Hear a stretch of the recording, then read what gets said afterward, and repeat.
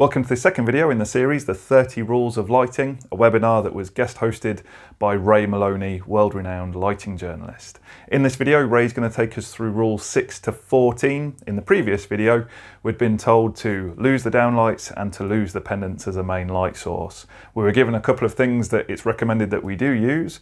And Ray, what would you say is the next type of lighting source that would be excellent for our electrical contractors to think about installing? Wall lights, you know. Maybe there's a reason. Maybe any of the electricians on tonight can tell me why we see so few luminaires on walls. Is it because nobody likes chasing in a wall? Is it because it's, you know? But I think wall lighting is good lighting. Basically, wall lights are great. I mean, they put light in that visual field. As I was trying, it's a great way to light a wall. Put a wall light on it. Obviously, we've got to watch for glare, but these type of designs that have up and down look great. You know, these geometric patterns, and then you can get 3 or 5 or whatever in a row. Again, these little marker lights recessed in the wall. You know, you look at this corridor here, you think the first thing you would do is, oh, I'll put in a row of downlights. But this is so much more elegant and simple, and you know. Again, you probably got the same amount of luminaires there than if you're putting in downlights, but it's just a more creative solution. So next time you see a corridor and you're going to put downlights in, say, is there a way we could just light this differently? Because you could have put wall lights higher up there. You could have done anything in here. You could have been quite creative. And again, in my home, I've got three battens along a wall, and they look great. You know, simple. Sometimes you can use fittings that are quite utilitarian, and sometimes they look better repeated. So instead of just one, sometimes they look better when you've got a lot of them. Like this looks fantastic.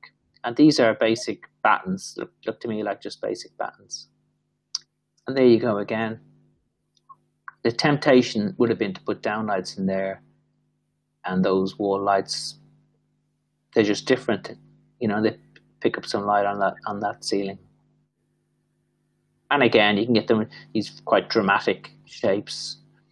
And again, I've got a rule coming up that says lights should be in groups of 3 or 5 or 7. So this is in 2. So this totally undermines what I'm going to say later. But anyway, when look at that, when you get the lighting effects overlapping, that looks very dramatic, very simple. 4 wall lights, but look how fantastic they look. The temptation would have also been to spread them out along this space here, but by joining them together, look how great that looks. And again, this just shows you how you can really wow a space.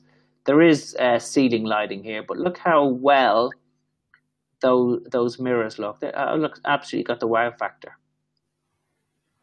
And I love these. Here's a simple thing. These COF3, these sort of bulkheads, die-cast bulkheads. These are fantastic. They have a wonderful glow of light. They're cheap as chips, and they're great on walls. They look brilliant. So I recommend seeking these out. Obviously they don't suit everywhere, but they look great in bathrooms, look great in cafes, exterior, interior, whatever.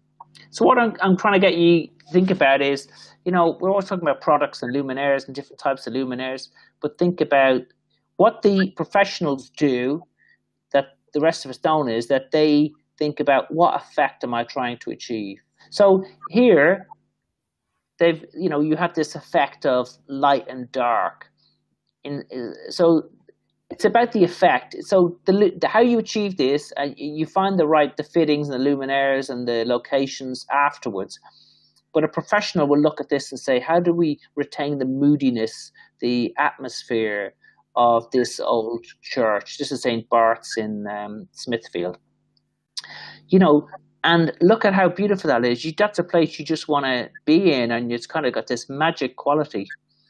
And it's so easy to sort of blast that with light and take away that magic. And they've gone for, these elements of light and dark. Fantastic. So here's another thing. Think about the people and the tasks they're going to do in that space. I mean, this is a classic example.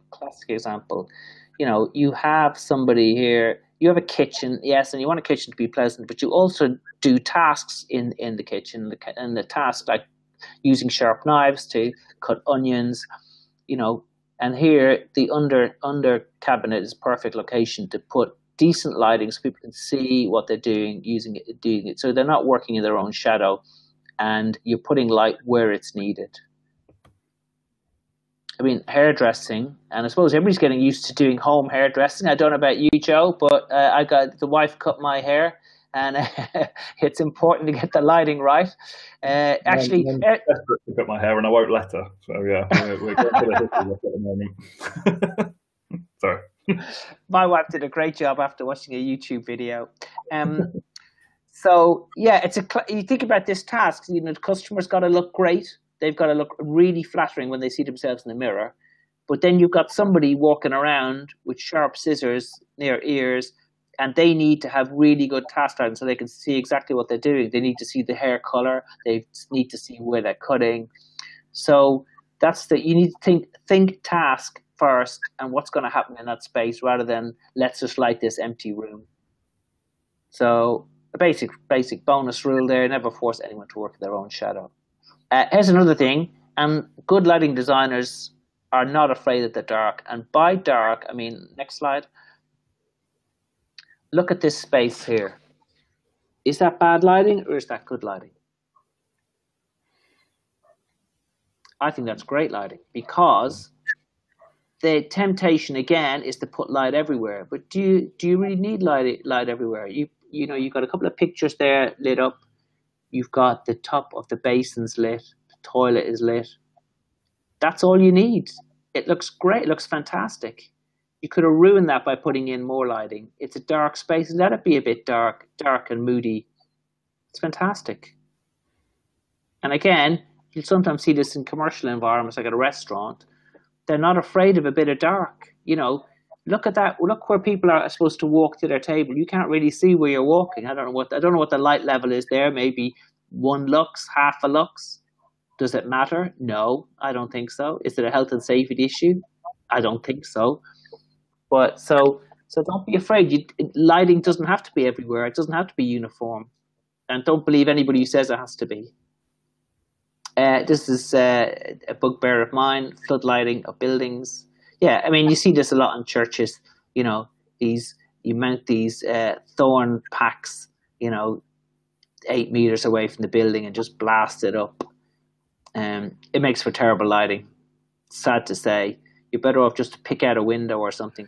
Pick out features. This leads on to Rule 11. So, see here, this building is interesting architecture. You'd probably walk past it during the day and wouldn't notice it. But at nighttime, lighting can pick out the interesting elements of the classical architecture. And that is a classic design, a great lighting, because you see the building, you don't see the lights, and you appreciate elements of it that you probably don't see during the day. That's very successful lighting. Don't be afraid of color. There's lots of color has come out with LEDs over the last 20 years. And people went a bit mad with it, as we always do with a new technology. But I would say, use color, but use it as a small element. It works really well as a small element in the scheme, but not a dominant element. So here you see a little bit of blue on the stairwells, and that looks fantastic. So my point is, don't be afraid to use a little bit of color, but don't use it too much. Maybe 10, 15% of a project. Uniformity. Uniformity is a big deal in lighting, because there's all these rules and about uniformity, and you know what? It's completely overrated. Here is a very, very non-uniform pavement in Holland, and isn't that a lovely place to walk down? It's not uniform, but it's not dangerous either. I mean, that's just a really pleasant place to be. And again, in this car park, the lighting isn't uniform. But would that mean you're going to struggle to find your car? No. Does that make it an unpleasant place to drive through? No, not really. So uniformity, overrated, don't worry about it. A lot of rules in lighting, and like anything, you know, rules are there. Don't worry. I mean, sometimes there are, you know, supermarkets or other organizations who demand, you know, a minimum level of illumination on the merchandise, and in that case, yes, deliver it. But, you know, don't obsess about these things. Light is light. It's there to be used and enjoyed and to be creative with. Thanks very much for covering those points for us, Ray. They were really helpful, and we're looking forward with bated breath to the next instalment in this excellent series. Thank you very much for watching.